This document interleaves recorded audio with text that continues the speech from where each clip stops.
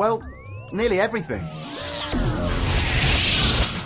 So what do you want for dinner tonight? Well, I don't know what's around here. Well, that place looks okay. What about this one? Well, maybe we should ask someone. Who are we gonna ask? I don't know. The answer to a dilemma like this might be in your phone. It's a software application that you can download to most phones these days that carry a data package. Kelvin's application is called Cellflare, and today he's here to convince Fred it will work for him. Hey, Fred. Hey, Kelvin. Hey, Kelvin, how you doing? You all right, mate? Good, good. You know, we now just introduced mobile proximity marketing. How's this application going to get people into my restaurant? You're going to love this, my friend. Mobile proximity marketing basically allows you as a business owner or a retailer the ability to create an invisible boundary around your place of business.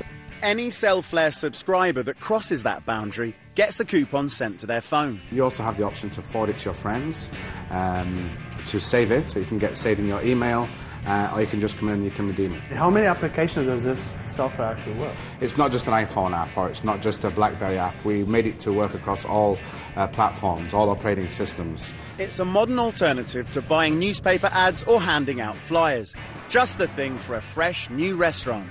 We designed it in a way where you can actually select the days of the week. If you're closed on a Sunday, we wouldn't like someone to walk past thinking, wow, I got a great deal of some sushi, and then you get here and you guys are not open. The fact that you can actually have a radius where you can target people, I mean, they can just come in, you know. It's not like something they receive and they have to wait forever for them to actually be in this neighborhood or in this area to redeem it.